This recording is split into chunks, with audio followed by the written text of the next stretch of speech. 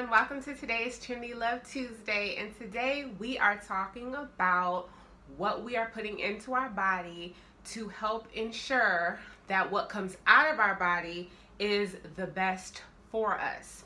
So, when we're talking about physical things, emotional things, and spiritual things, this applies all across the board. So we start with spiritual. We know, we've heard it before, definitely on this channel and just everywhere. The way that you're taking in God, the way that you're taking in the scriptures, the way that you're spending time, devotional time with God, will pour out into how you live every aspect of your life. So the more you taste and see that the Lord is good, your life will show that in every area. So that goes into how you are handling your emotional and your physical health. With emotional health, the things that you are allowing yourself to focus on emotionally. Positive self-talk, treating yourself the way the Bible calls you to treat yourself, not just others, but yourself, is very important. That will bleed out to how you treat others, how you think about others, and how you feel about yourself and the things that you do with yourself, the things that you feel confident in doing, because you know that it's from God, and everything positive, all the positive psychology and self-talk and all that, it's Jesus. Jesus is the one that can breathe that to you and through you. And even when it comes to suffering and struggle, Jesus is the prime example of suffering and struggle. Hello, Resurrection Sunday, and this whole weekend where we were celebrating his sacrifice for us on the cross and him rising. He is the top-notch person when it comes to suffering, okay? So he's an example for that. So even as you're going through things and as you are meditating on his word and meditating on the emotional healthy things that really help you thrive, you are able to go through the suffering differently.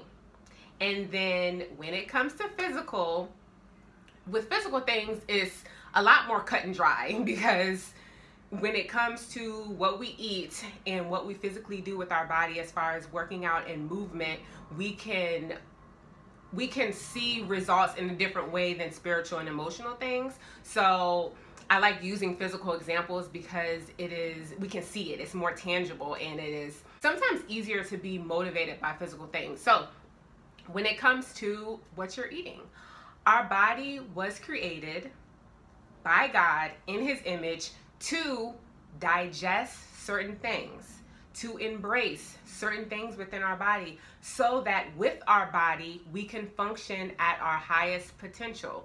This is also involving movement. So it is not necessarily hardcore working out, but moving your body. Our bodies were not created to sit down all day. Our bodies were created to do some type of movement, and how you choose to do that is up to you and what your body needs. If you have certain fitness goals and you prefer going hardcore and focusing on different things, that's one thing. But just in general, everybody needs to move every day, no matter what your size, no matter what. So that goes into how, just like spiritual health and emotional health, everybody needs it. Physical health, everybody needs it. It is not about losing weight, okay, or following certain fitness trends and health trends because it's cute. Our bodies were created to function a certain way, and what we feed to it and what we do with it is what is going to determine how well it functions. So focusing on eating the foods that are best for our bodies is what is going to make your body function its best. It is not about losing weight at all. And I know the fitness industry and the dieting industry and all that love to focus on losing this amount of pounds, do this 30-day plan and do this. And if y'all have watched any of my videos when I bring up stuff like this, you all have already gotten the vibe that I am not a fan of quick fixes, little 30-day plans, random detoxes, all this stuff. It is all focused on the wrong thing.